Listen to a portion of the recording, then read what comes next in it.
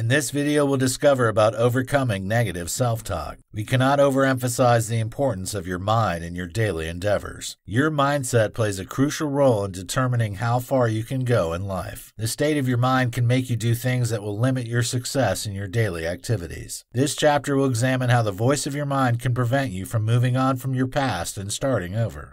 The monkey mind. The mind is a powerful force that remains active even when you are sleeping. It's because your mind is still active when your body shuts down that it is responsible for your dreams and nightmares. According to Buddha, the mind can act like a monkey jumping from one branch of a tree to the other. Those branches of trees in this context refer to thoughts about different things. However, you will become restless and emotionally bankrupt when you allow your mind to function this way. It's like an autopilot mode that can make your mind dwell on your past mistakes and some unfortunate events in your life. Therefore, you must rule over your mind by being in charge of it. The following tips can help you put your monkey mind in check. Know that you can tame it. You need to take more responsibility for your mind. You can tame your monkey mind, and you must never forget that. In fact, the first and most crucial step in stopping restlessness of the mind is to know and believe that you can stop yourself from wandering into negative self-talk. Don't keep quiet. There are times when you can counter destructive thoughts by switching to positive ones. It can be that simple sometimes. However, there are times that the thoughts will be so powerful that you will not be able to rule over them by just adjusting your mindset. You may have to speak up to bring tranquility to your mind again. For example, if you remember what someone said about you regarding your ability to excel, say something like, "I am not a failure." You will notice yourself calming down and your anxiety level will drop with this approach. Meditation and journaling. Meditation and journaling are two crucial practices that can help you keep your mind at peace. For example, in mantra meditation, you will be chanting a mantra that serves as an anchor point. Your mind will be stationed on the mantra rather than destructive thoughts such as your failures in the past. Moreover, journaling ensures that you'll be able to combat your thoughts because your mind is involved when you are writing. Besides, it ensures that you can trace the source of your negative emotions and counter them with logical thoughts. Your feelings can color your thinking regarding your current situation. Note that you can combine meditation and journaling. Your negative self-talk cannot survive this double impact. Self-fulfilling prophecies. Self-fulfilling prophecies are words spoken about the outcome of an event such that you will act in a particular way to make them come to pass. For example, you can say that you will not be hired before you go for an interview. You will now not be motivated and inspired to do your best to ensure that you are picked. You are just looking forward to being turned down so that you can tell whoever cares to listen that you have already said it before the company will not hire you. You cannot achieve anything significant in life if you do this consistently. It will prevent you from improving yourself. It can be due to your past failures. You have to let it go and be more optimistic. Some people call their practice of self-fulfilling prophecies as being realistic. Nonetheless, this is far from the truth. It is a practice that reduces your self-esteem and will make you perform below the expected standard. You will be more concerned about proving to yourself and others that you were right about your predictions of doom and gloom about your chances. You can never banish the demons from your past and start over with this approach. Victory over this destructive culture can be achieved through the following means.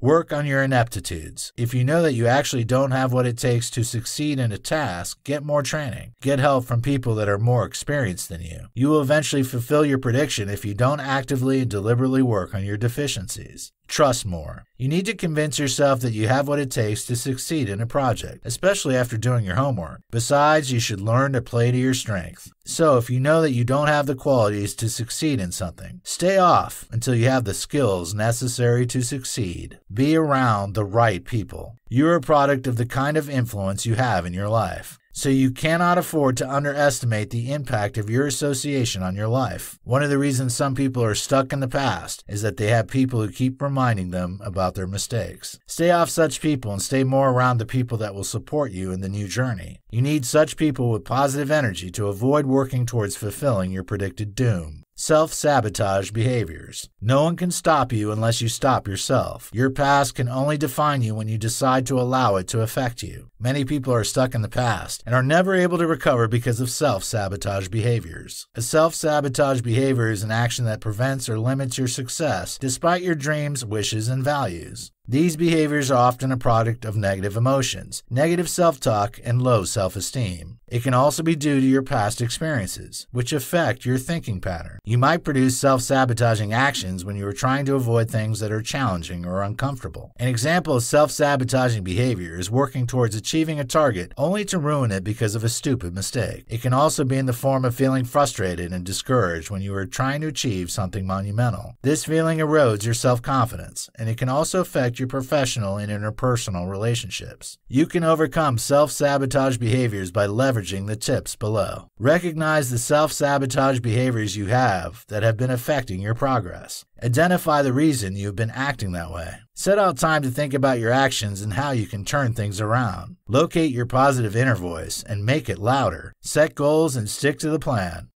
For more free educational content, visit learnforfree.biz. Content produced and distributed by AllSuperInfo.